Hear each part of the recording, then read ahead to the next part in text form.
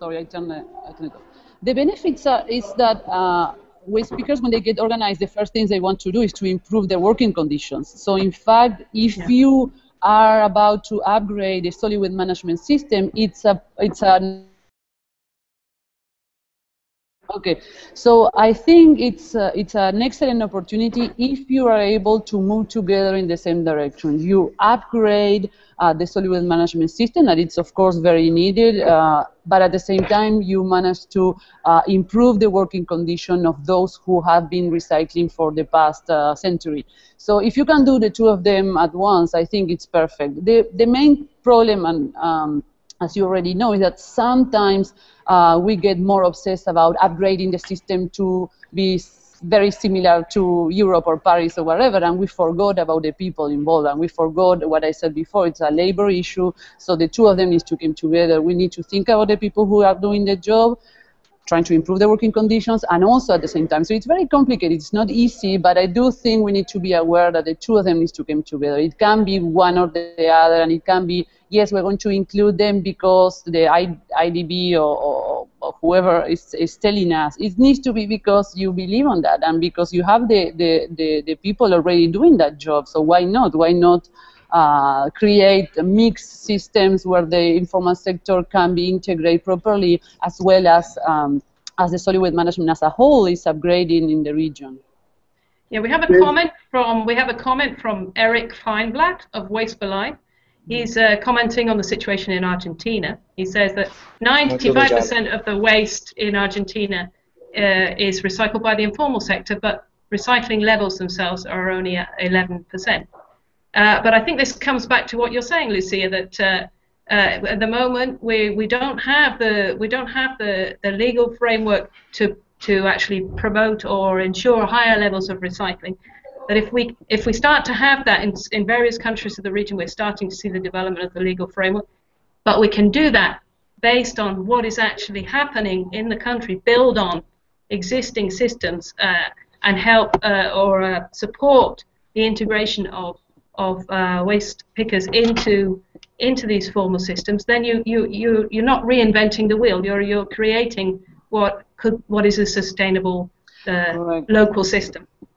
I saw his comment, and it's actually interesting because in the case of Buenos Aires, you do have a legal framework, but somehow now the system is changing and they have containers everywhere. So I think the 11% is going to be even less if the government is not taking the right decisions to improve recycling rates. You know, the informal sector is possibly no longer able to recycle if the government doesn't allow them to access to the waste. So it's even more, unfortunately, it's even more complicated. It's, sometimes you do have the legal framework and still the decisions are taken in the wrong direction.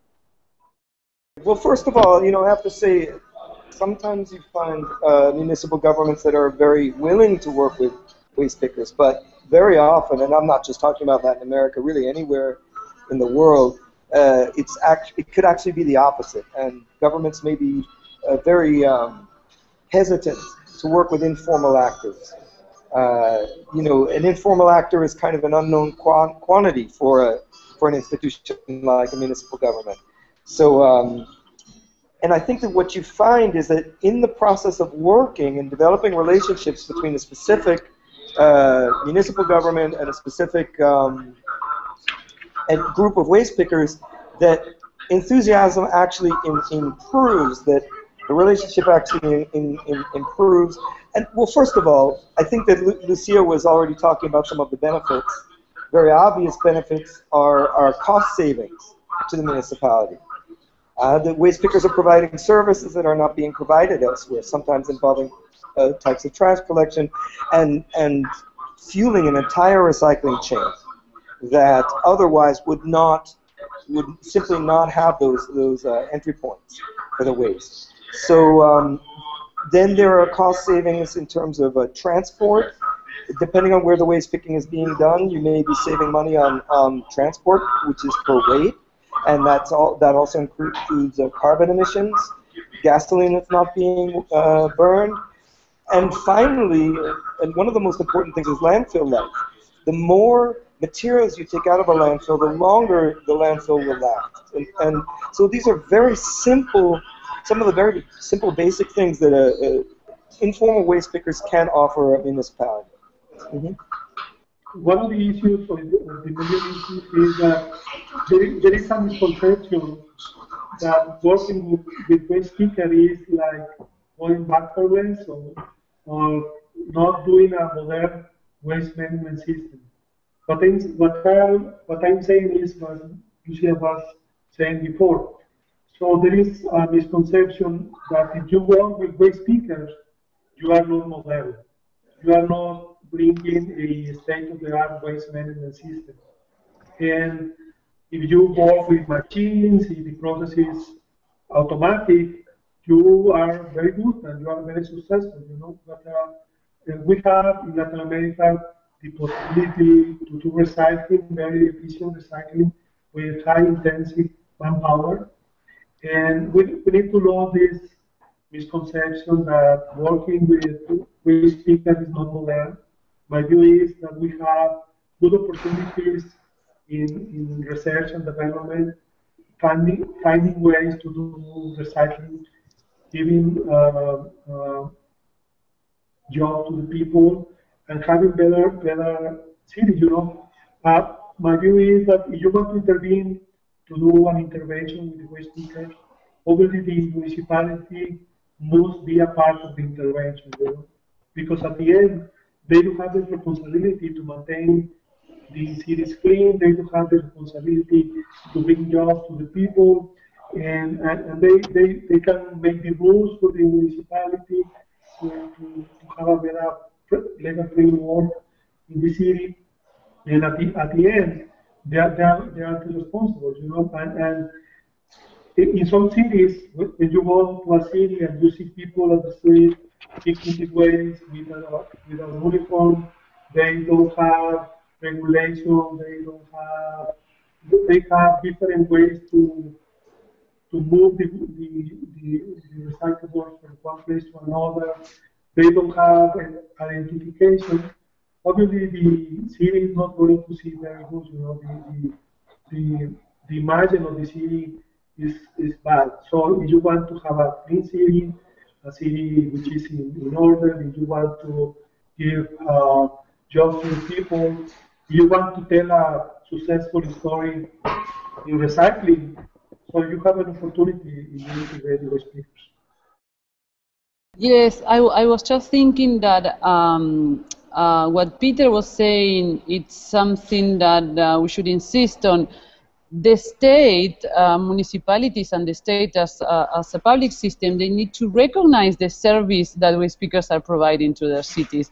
So this kind of misconception that Alfonso was talking about, we need to really work towards that change and a systemic approach and understanding that these people are actually providing a service for free.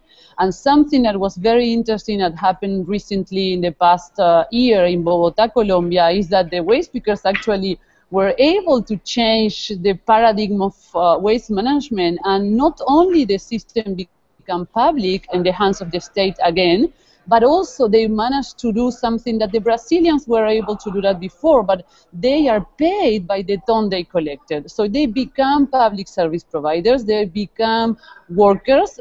They remain informal, but at least they have a compensation by the ton they collect. So they are like real workers. I mean, at the end, after 27 years of struggle, they managed to be seen in a different way. They managed to, you know, to change the mindset of the government and say, okay, actually you are helping me as an official, as a government. Right? Actually, you are helping the city to be more clean, so why not I should pay you?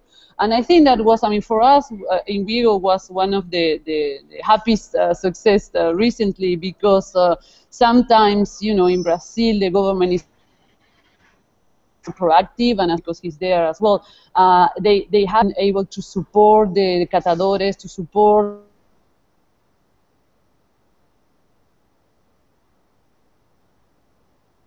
the Brazilian funding and different kinds of integrations.